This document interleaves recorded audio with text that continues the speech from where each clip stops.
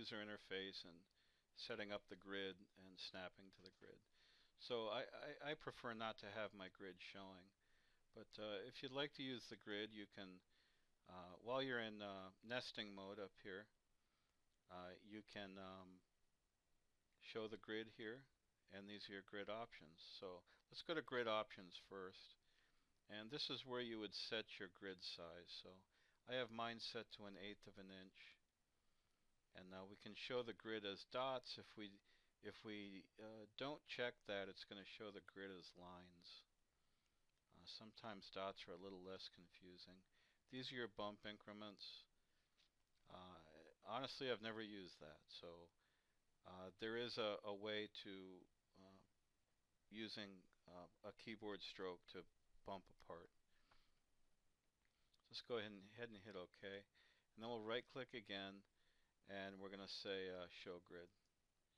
So there's my grid, and each square represents 1/8 of an inch. Now again, if we go back to grid options and click on show as dots, they show as small dots, which is a little bit less confusing. Now if I right click again, I can say snap to grid, and now my part is going to snap to the grid.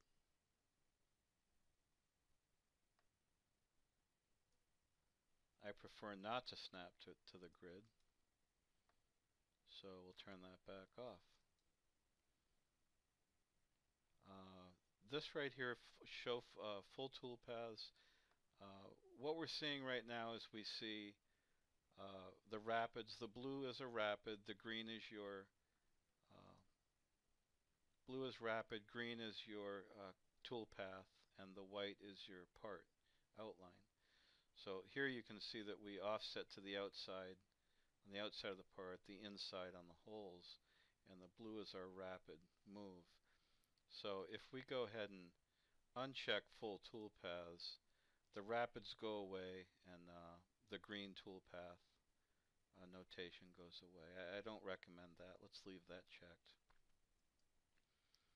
Now the measure option is going to allow you to measure a part, and it's not nearly as accurate as, say, a CAD measure tool or drafting tool, but it does give you the option of looking at the size of a part roughly. So let's say we're going to click here, we're going to click over here,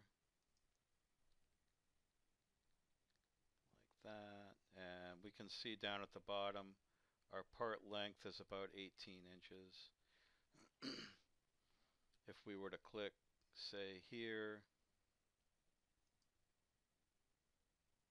here,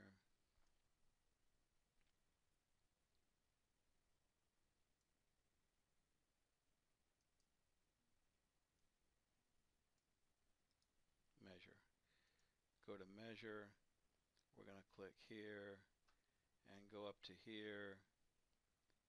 We can see we're about 3.5 inches by about 18, and we know from drawing this part that that's about right. So it's a good way to kind of get a reality check on the size of a part. You know, we can use the same method to check the size of a hole. You know, not CAD accurate, but accurate enough to where you can get a pretty good idea. And that's about it for this is everything under the left click menu for the nesting button. So we'll see you in the next video.